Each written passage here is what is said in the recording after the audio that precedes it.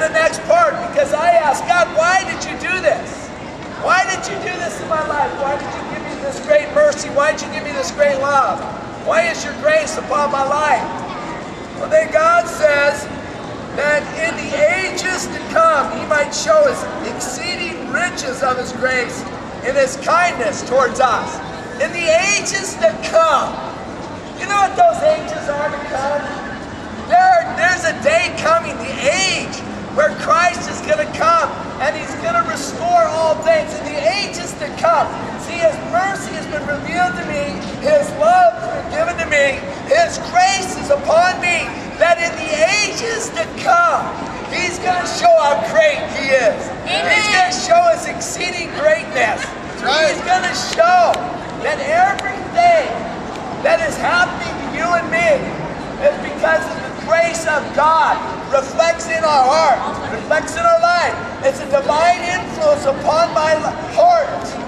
God changes me, that I may walk in the power of his might, that I might walk in the path of righteousness, that I might experience this love, that in the ages to come, everyone's going to see that Jesus Christ is wonderful, Jesus Christ is beautiful, that Jesus Christ is incredible, that Jesus Christ is not willing that any of you perish, but all come to repentance.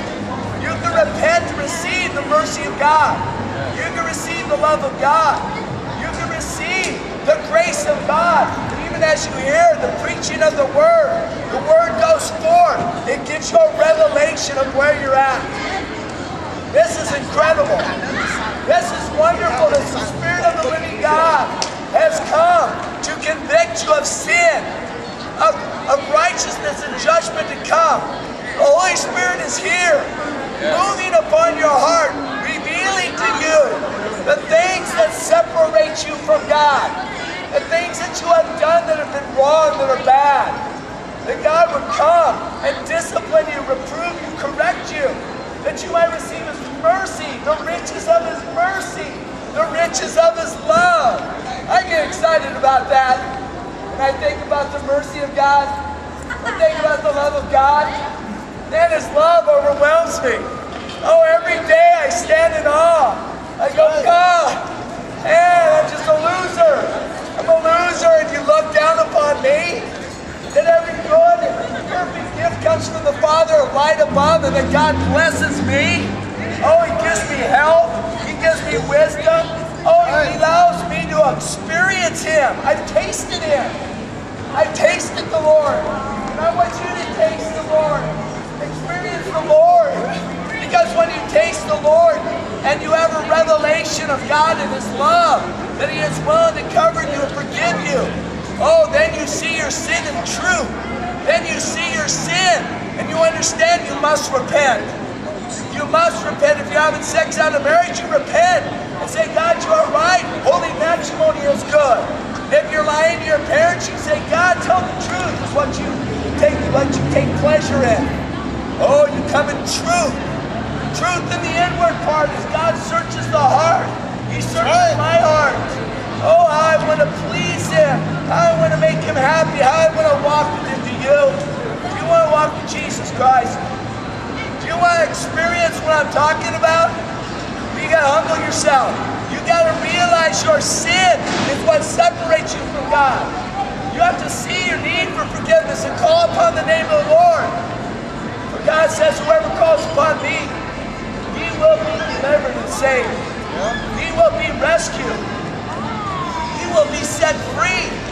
When I'm speaking to you of the riches of his mercy, of the forgiveness of God demonstrated on the cross, that Christ showed the riches of his mercy when he hung upon the cross for the sins of the whole world, when he suffered and when he was bruised and beaten for you and me.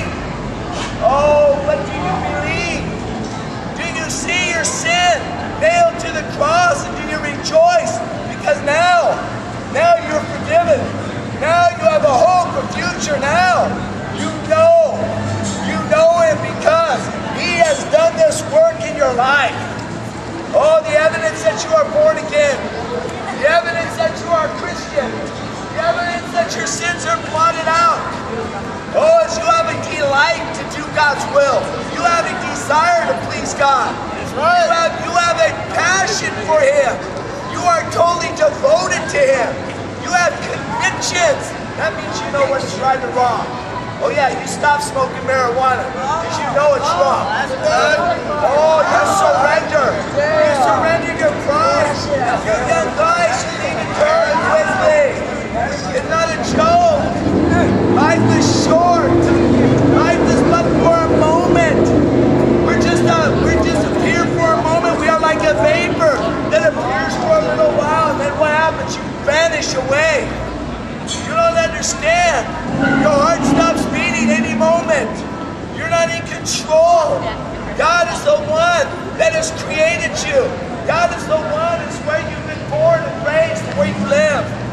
And He gave you life. And your life can be taken from you in a split second. Do you even think about that? Do you even wonder if you died right now? Would you go to heaven or hell? I don't want you to go to hell. That's a bad place. I know the terror of the Lord. I try to persuade you. I want you to enter into the kingdom of God. I want you to enter into fullness of joy. I want you to experience true life. I don't want you to be lied to by Satan. He's a liar. The devil's a liar. He's a master deceiver. He has come to trick you. He's come to steal, kill, and destroy you. But Christ has come that you might have life. Christ has come that you might have peace, meaning to life. Not just to smoke another blunt, not just to live your life for the praise of men, the acceptance of men, because you're insecure, don't know who you are, your identity. You don't know the meaning. But when you come to Christ, oh, your identity. You're a child of God. Oh, when you come to Christ, the security. Your sins are forgiven. You are friends now with the Creator of heaven and earth.